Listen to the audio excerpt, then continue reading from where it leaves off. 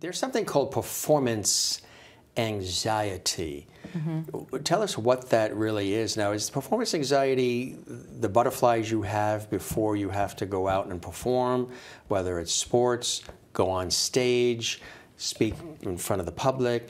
Is that what performance anxiety is from your perspective, or are there other aspects of it, and how do you work with your clients on it? Yeah, it's on a range. So some may have butterflies. We need a certain amount of anxiety to perform well. It's good to have those. It means you're still passionate about it, right? Yeah, it shows excitement. Right. That's one of the tools. I am excited. Telling ourselves I am excited versus I am nervous or I am anxious, because our brain is listening to us, and then that just exacerbates the feeling that we're having, and then we get in this loop. So in order to combat that loop, for example, we may say, I am excited. So the mental game plans that I usually work with people to do, that can also intercede that. When there's a problem, it's the fight, flight, or freeze response typically.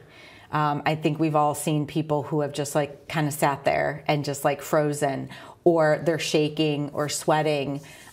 Sometimes they just don't perform well. You know, like performing well in practice, but getting on stage or, you know, getting on the track or in the pool, and next thing they know, they're looking at their times and they're like, what happened? And then they're like, I don't know what happened.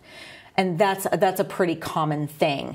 Now, they may not feel anxious, right? But their body could be in an anxiety mode chemically. Right. And so they're needing to figure out a way to physiologically balance.